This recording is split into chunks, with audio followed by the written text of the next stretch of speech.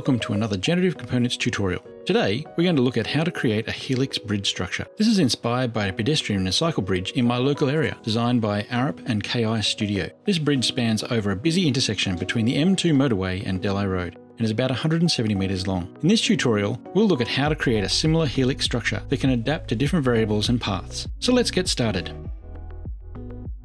Here we are in a new DGN file called pedestrianbridge.dgn. So let's change over to the computational design workflow and click on the point tool to create a base CS by clicking yes and OK. Dragging in a line node, we can change its method to by start point, direction and length. And for the start point, we can use the base CS. For the direction, we'll use the base CS.x direction.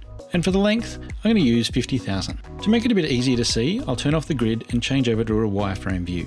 This single line will be our setup line. We can confirm everything is working here, and later on we'll move over the inputs to a more complex B-spline curve.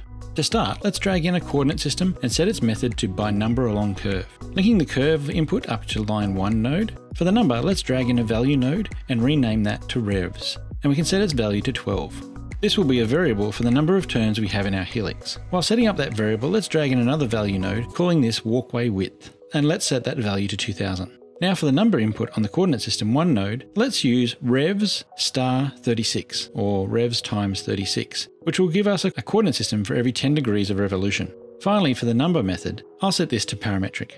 After a little wait, you can now see we have a whole lot of coordinate systems. So to speed things up, let's turn off the visibility of those coordinate systems.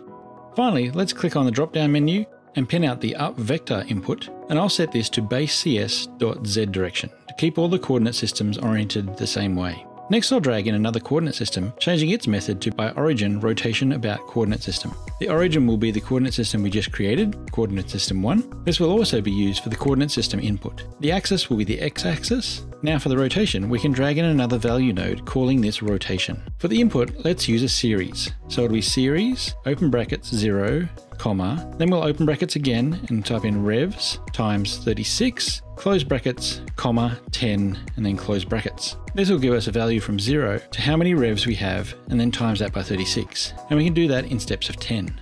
So that'll give us a series of rotations from 0 up to 430. In this case, so I have that one wrong, as I need to rotate 12 times, so it'll need to change to the 36 over to 360.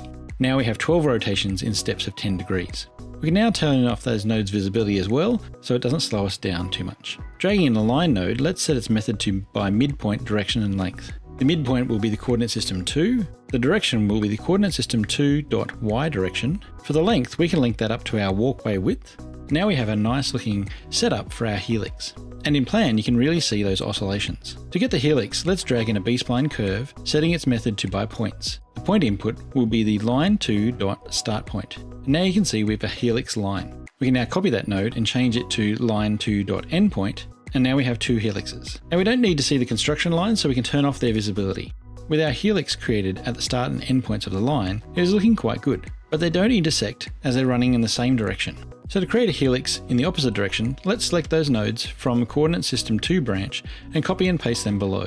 To get the opposite direction, let's use 180 minus rotation in the coordinate system 3 rotation input. Now this doesn't appear to have updated, but I believe it's to do with having turned off the visibility of some of those nodes, but I could be wrong. This is an easy update though, by selecting the 2 B-spline curves, right-clicking and selecting Update Node Tree. This will update all the nodes in that branch. Now we can see the updated helix, and it is rotating in the opposite direction. Now to make this into a structure, let's drag in a B-spline surface, changing its method to sweep rectangle along path. Path will be the B-spline curves we just created, and I can click inside the dialog and then just drag over those nodes and click enter. Now for the X and Y dimensions, we can try 300 and 300. Now that might be looking a bit too thick for this scale, so let's set up a variable so this is easy to change in the future. And we can do that directly inside the input box by typing ribbon width equals 300. And that will create a value node with the name and the value we just inputted. Now we can change the Y dimension over to that variable as well. Now if we change that variable to say 100, the sweep sections are adjusted automatically. So let's rename this surface to Helix 1. For the other helix, I noted that the path travelled through all the crossing points of our Helix 1. And in this case, it would be a straight line along the top, bottom, and front and back. So let's set up that first and then look at rotating it. For this, I'll use a function call node to get the information filtered out to just what we need. If we turn on the setup lines again, we can start to look at what we can use as the base or construction geometry. Zooming in, you can see Helix 1 starts at line 2 in square brackets 0, and the first intersection point occurs at line 2 square brackets 9, and then the next intersection is at line 2 square brackets 18, and then it continues along in that spacing. So let's click on those 3 lines on the function call node and click yes to create our own function. I delete the void at the start and then start putting in the inputs. One will be line, and I'll call that input line. The next will be an int, and I'm going to call that start line. So that might be the integer of the starting point we want, as we might want to start somewhere other than the beginning. Next will be another int, and that'll be line step, or the step between the lines we need. So now inside the curly brackets, let's start the function with what we'd like as the output. In this case, it will be a line, so we'll type line and then my line list equals open and close curly brackets and a semicolon. And that just equals an empty container for us to put our values in. Cycle through the lines, let's start a loop. So you can type 4 and tap tab a couple of times and it'll auto fill out that line for you. For the count, we're going to use input line.count with a capital C. Rather than starting at 0, let's change that over to our start line input. And for the steps, I'm going to use I plus equals line step, which will then increment with our line step value we're going to put in the inputs. Now inside this loop, we just need to create some lines and then place them into the my line list. So starting with line, and I'm going to call that my line, I'm going to equal that to input line in square brackets I and semicolon. Then for the next line, we just need to go my line list dot add and then open brackets my line in close brackets and then a semicolon. Finally, we need to return something, so we can return my line list and then a semicolon. Clicking apply, we can close the dialog and then link up the input line to line 2, start line to 0, and the line step to 18. So zooming in and expanding the list, we can see that we have a nice list that starts at 0 and steps by 18. This can probably be done using an expression, but I like to use the functions. So let's drag in a B-spline curve and create the next helix line, changing its method to by points. Now if we link up the function call 1 by using the .value.startPoint, we end up with a curve. Now if we turn off the construction line so we can see the curve a bit easier, the curve however is not exactly what we'd like it. It oscillates between the front and back of helix 1, and we really wanted it to be along one side, joining up those intersection points. And this is due to the lines rotating around that sort of center line. And we can actually need to change it from sort of start point to end point, alternating as the line moves along the path. To fix this, let's change the method of the B-spline curve to by function and write a function to alternate between those start points and end points of the line. Selecting the square to access the editor, and starting with the word function, we can then open brackets. For the inputs, it'll be a list of lines, so we can use line and then square brackets. And let's call that input line, then we can just close those brackets for the inputs. Placing an open and close curly brackets to contain our function, we can then just make some space in between those to write our function. Starting with a container for the points we need to run our curve through, we'll go point my point list equals open and close curly brackets and then semicolon. Now we can start our for loop. So typing 4 and tapping tab a couple of times again to complete the line. The count for this will be input line.count with a capital C. Inside the loop, let's set up a counter, and that'll be an int, and I'm going to call that current number equals I. Then let's check if this is the start of our series with an if statement. So if, and then open brackets, current number equals 0, and then close brackets. Then we can open a curly brackets for the if statement. So if this is the start of the line list, then we can create a point at the start point of the line. We can type in point, and then I'm going to call that my point equals input line in square brackets I dot start point, and then semicolon. Then we need to place this point in our point list. So we go my point list dot add, and then open brackets, my point in close brackets, and then semicolon. We can then close the if statement and move on to checking if the point is odd or even. Let's do that with an else statement. So typing else and placing the open and close curly brackets to contain the else statement. I might just select the statement and indent this a bit so it's a bit easier to read. Now, in the else statement, we can ask another if question. So if, and then open brackets, current number, percentage 2 greater than 0, and then close brackets. So what the percentage means is the modulo, or in simple terms, it returns the remainder if the number is divided, in this case, by 2. So if it was an even number, the remainder would be 0, and if it was an odd number, it would be 1. So in this case, the number is greater than 0. What do we want to do? So that's an odd number. So this is a simple way to check odd or even numbers. There are a few other ways to do this in GenerativeComponents, but I like to use the modulo. We can now open and close some curly brackets for the if statement, and I will indent this section as well, just to make it a bit easier. Now we can simply copy the section above and then paste it into this part. However, we need to change this to .endpoint, not the start point of the line. Now, if the counter is even, we want to do the opposite of this. So we can use the else statement, and inside some curly brackets, we can paste in that code again. Now we have all the points gathered into a list, we just need to create a B-spline curve. So after all of that, we just go B-spline curve, and then we'll call that my B-spline curve equals new B-spline curve, open and close brackets, dot by points, and then open brackets for the inputs. So it's going to be my point list, comma, and then for the last option, let's keep that at false, and then close brackets and a semicolon. Now we just need to return the B-spline, and we can do that with just the return, my B-spline curve, and then semicolon. Now we can click apply and close the dialog. Now linking up that function call node to the inputs, we now have a straight line joining all the intersection points along that front side. To create the other three, first we can copy and paste the B-spline curve node that we just made, and if we edit the code a little, swapping over those start points and end points and vice versa, now we have a curve that goes along the other side of the helix. So to create the top and bottom, we don't need to start at the beginning. So if we turn back on those construction lines and hover over the first intersection line along the top, we can see this is line 2 in square brackets 9. So let's copy the function call and the two B-spline curve nodes and paste them below.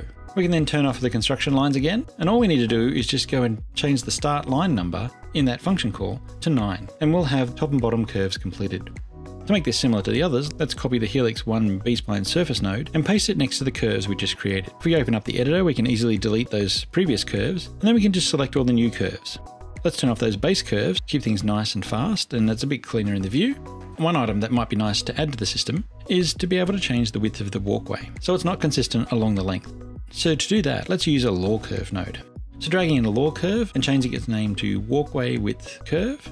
And there's one item to check first. If we right click on the coordinate system 2, and if we add it to a watch panel, we can expand the list, and if we scroll down, we can see there's actually 432 coordinate systems. And this is important for the law curve. It is really just a graph that reads off values at set intervals. And this interval needs to cover all the coordinate system we just created, so you can read a value off for each width we would like. So with that in mind, let's double click on the law curve to access the settings. And let's change the series to series, open brackets 0, comma, open brackets revs times 36, and then close brackets, and then close brackets again. With this change, you can now see that the control points line has changed, and the X value is now maxed out at 432, which is what we need.